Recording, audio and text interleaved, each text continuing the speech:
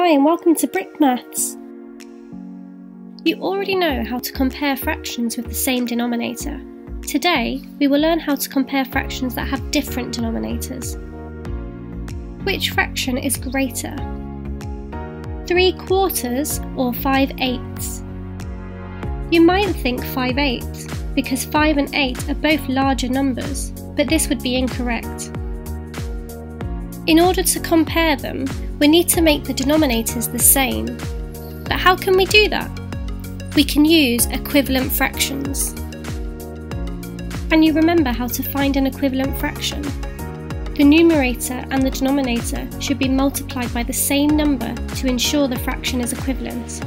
So if I multiply 4 by 2 to make 8, I need to multiply 3 by 2 as well. 3 times 2 is 6. So 3/4 is equivalent to 6/8. Now that we've got the same denominator, we can clearly see which is the greater fraction. 6/8 is greater than 5/8, which means 3/4 is greater than 5/8. Let's have another go. Which fraction is greater? 2/3 or 7/9? Remember, we need to make the denominators the same to be able to compare them.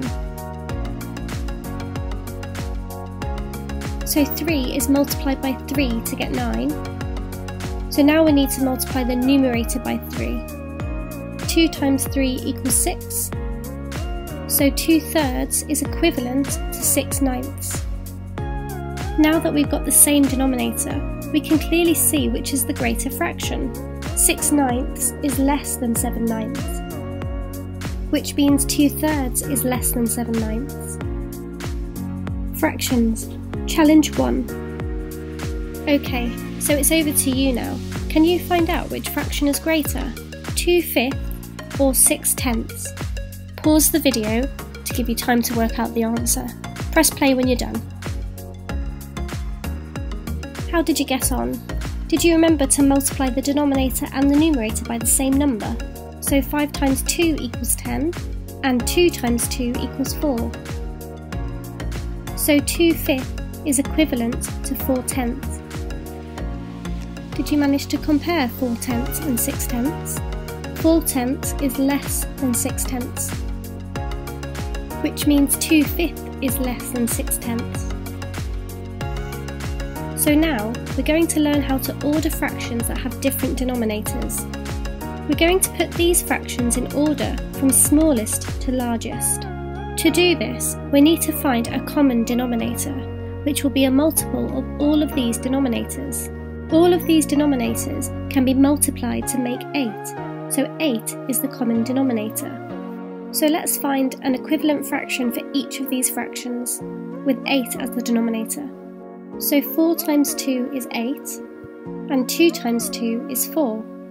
So 2/4 is equivalent to 4/8. The next fraction already has 8 as its denominator, so we don't need to find an equivalent fraction. So the next fraction is 1/2. So 2 times 4 equals 8, and 1 times 4 equals 4. So 1/2 is equal to 4/8.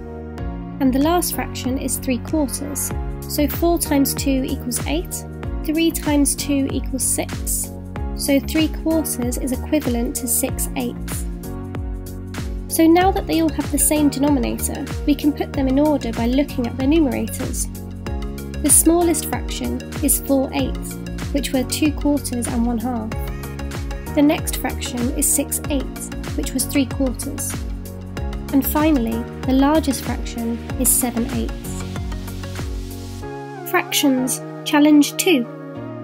So it's over to you now.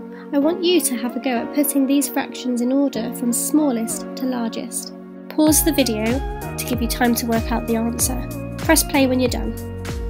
So first, we need to find a common denominator. All of these denominators can be multiplied to make 10, so 10 is the common denominator. So let's find an equivalent fraction for each of these fractions, with 10 as the denominator. So 5 times 2 equals 10, and 3 times 2 equals 6. So 3/5 is equivalent to 6/10. The next fraction is 1/2, so 2 times 5 equals 10, and 1 times 5 equals 5, so 1/2 is equivalent to 5/10. The next fraction is 7/10, and it already has 10 as its denominator. The next fraction is 2/2, so 2 times 5 equals 10, and 2 times 5 equals 10, so 2/2 is equivalent to 10/10. So now that they all have the same denominator, we can put them in order by looking at their numerators. The smallest fraction is 5/10, which was 1/2. The next fraction is 6/10, which was 3/5. The fraction after that is 7/10.